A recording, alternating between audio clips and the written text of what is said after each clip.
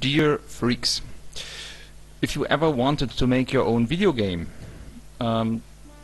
here I have a very simple program that will help you doing so, and it is called the O.H.R.RPG.C.E or Ohrrpgce. No, it's not like that. People call it the OR in short. Well, it looks like this. Here we can edit everything. The graphics, for example. Select them, walk about, for example. This is one special type of graphics for the characters on the map. Yeah, select one. On the right you have the palette, which consists of 256 colors, which is more than enough. You will never need more. Yeah, and just pick a color like that and you can draw right there. Make a tri-horn out of this guy, for example. That was easy. Next, let's have a look at a finished game. Yeah, this is a tile set, for example. What can you see here? Full screen view. Let's have a look. Basically, this is how all the maps in the game look like a puzzle, and now you can puzzle them together as mountains, for example, here, or buildings. Here are some walls, here's a door. Let's go and see how the maps are actually looking like. And this is under the maps, edit maps. And this is town A. Let's see how town A looks like. Tile map, yeah. Well, and here we have a town with buildings.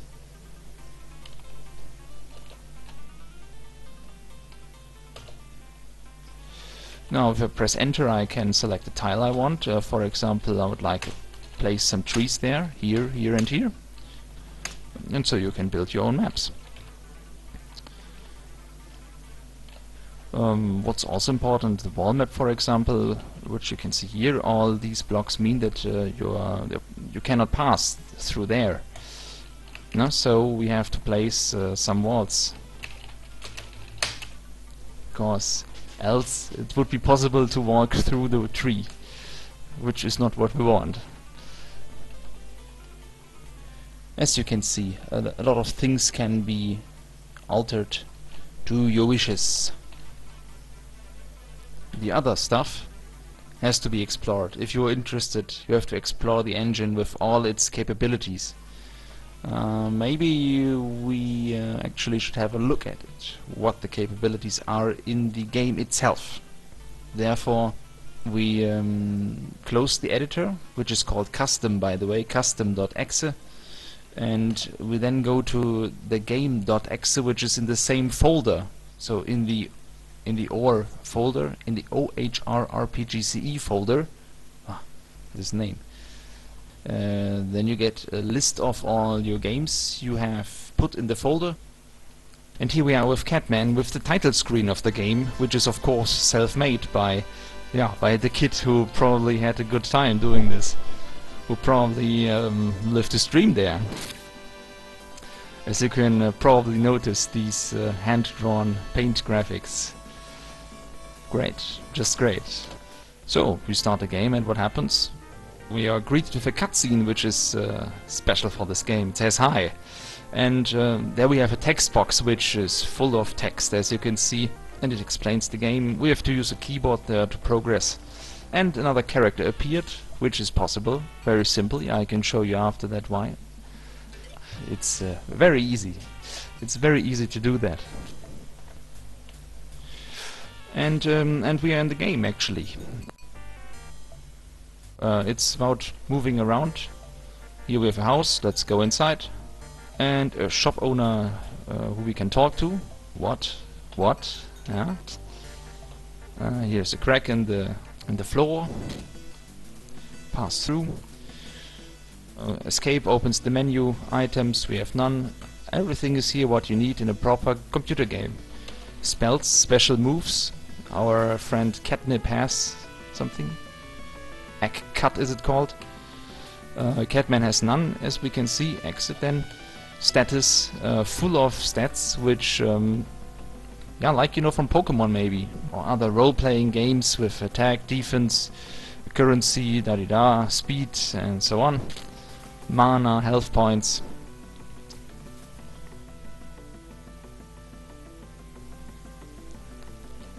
So, here, go back. A text box was triggered. Well, let's see where this leads, for example. You don't belong here. It's getting darker. The tiles are getting darker on the map. Stay away. Huh. Who is that? Let's see. And here we are in our first fight. This is how the fights look like, could look like. A very basic fight here. We have no weapon, therefore it's called unarmed our attack. We can barely hit this thing, so we have to use a skill, egg cut. And there it comes, the lizard. Yeah.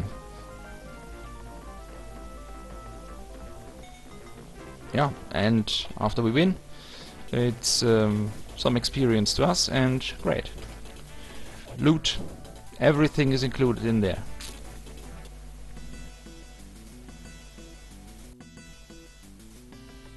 Good. Now enough of that. Let's go back to the editor and see where we find all that we have seen there in the game actually. So going back, loading Catman. For example, let's have a look at edit enemies, because we had the fight with the lizard. There it is, it's the first enemy. We can edit the appearance, for example, picture and palette. Yeah, change the color. We can change the rewards, what we get when we defeat the lizard. Here it's 3 money and 12 experience points, and this item with 80% possibility a cure, so a healing potion, and so on and so on. The stats I think are also quite interesting here, because just have a look at what you can set here. The health points, the mana points, how strong the enemy is, how precise, yeah, because attacks can miss if the accuracy, the accuracy is too low, then the attacks just fail. Plenty of stuff that you can set here. Much more attacks. Nah, it's okay. What else can we have a look at? The battle formations, for example. Yeah, this is this is where we did the fight just a minute ago, and we can place as many enemies as we want. Yes, reposition enemy, and you can see this is this could be the battle against 5 lizards, against 6 lizards, or 7. Yeah, just easy to set this up, not difficult. Of course, we have music too. The music here is some. It's beautiful, but it's old. This is an old game actually. It's the music from it is Adlib, which is very old, which is very old. You can also use normal OGG and MP3 music, and yeah. Oh. Now there's one thing I would like to show you, which is actually there is a possibility to script things together, but it's simple. It's an easy programming language that the engine, that the OR uses. And well, let's have a look at the intro.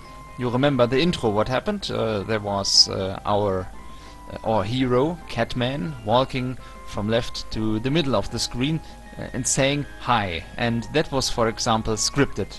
You saw the game did this this scene automatically, and if I show you the script now, we have it here. The script is just some commands in a text file. Yeah, it first has to say include plotscr.hsd simple.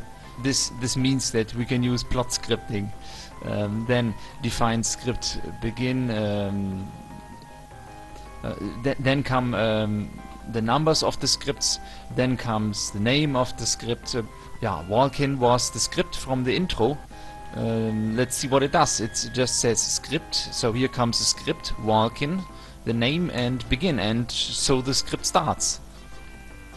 Suspend player. That means that the player itself, him or herself, can't use the keyboard to move the characters on screen for a specific time, because when you have a cutscene, you don't want that the player presses some buttons and then the characters walk away from the scene, not while the scene is taking place. Well, it depends on what you want, but in this case it was the intro.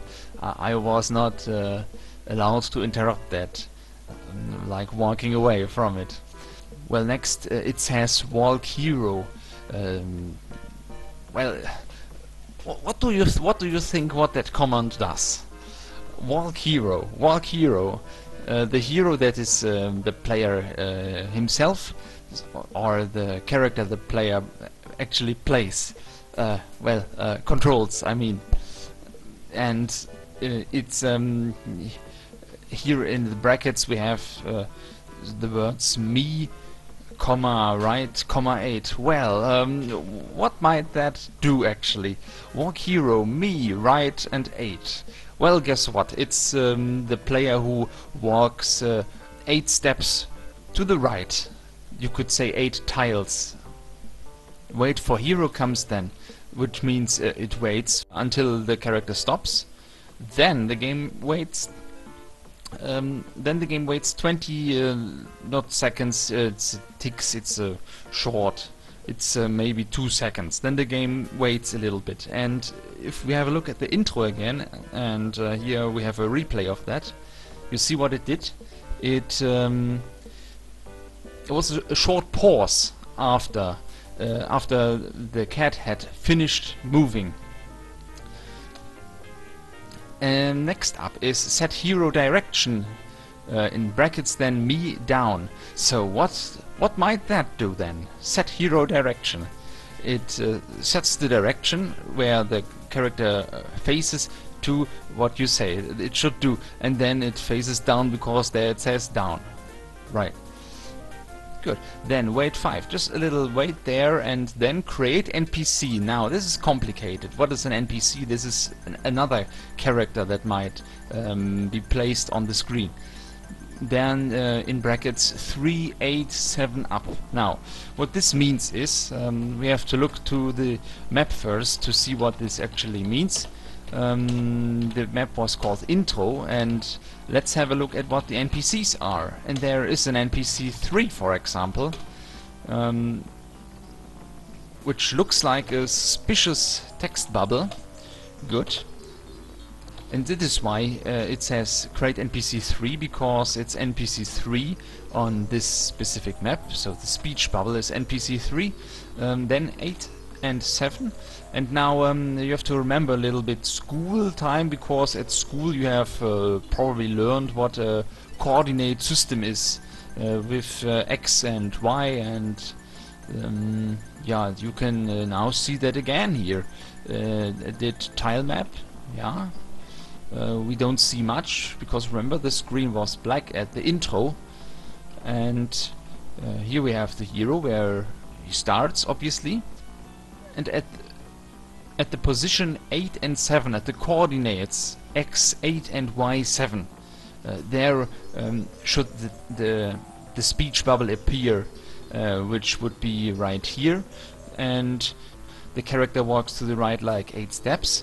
We had that in the script, and then the speech bubble appears right above him. Makes sense, doesn't it? The speech bubble actually was removed after some seconds, right? So this has to be told the script too. It waits a little bit, then it deletes NPC which NPC should be deleted. Of course, number 3, because it was the speech bubble on the map. Off it goes. Then another wait. Then a resume player command, which means that the player can actually uses the keyboard again to, for example, to move around once again.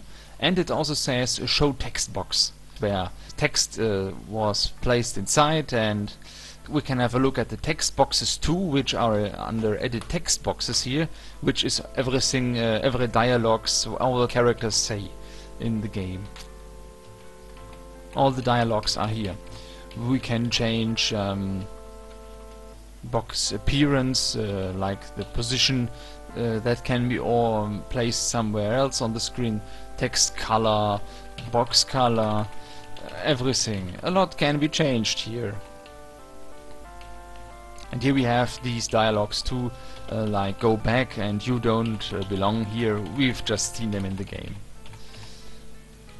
Now, going back to the script, well, the script, you don't need to use the script to make your own game, but this scripting language is easy to understand, and it doesn't use these terrible syntax, it doesn't use terrible comma floods and brackets all over the place, and it gets so confusing and inhuman that a normal person cannot understand a thing about this. And this is why I think yeah, the programming languages of the O.R is something easy to learn.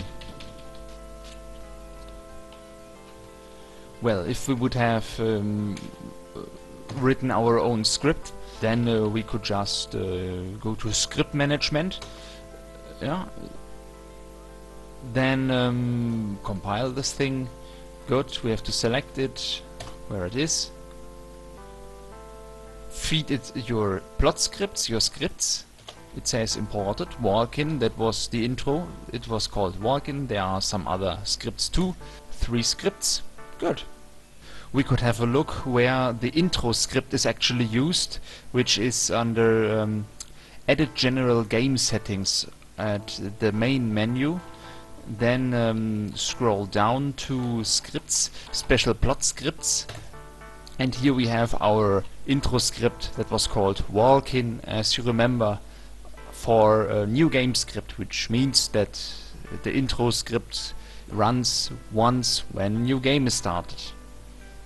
Also, game over script would be possible when the game ends, for example. A lot of possibilities to explore. Maybe some final thoughts about the engine, because I think I've shown you now plenty of things. This game, for example, was made by probably a 7 or 8 or 9 year old kid really some time ago, but it was made by a kid who had something in his mind and wanted to make a story, and the engine helps him definitely there, because as I said, it was easy to use. Look at the graphics, they are so simple. Just did it. The kid had a dream and it just did it. And I think this is quite awesome. Maybe you have a dream too, like doing something like that. Just do it.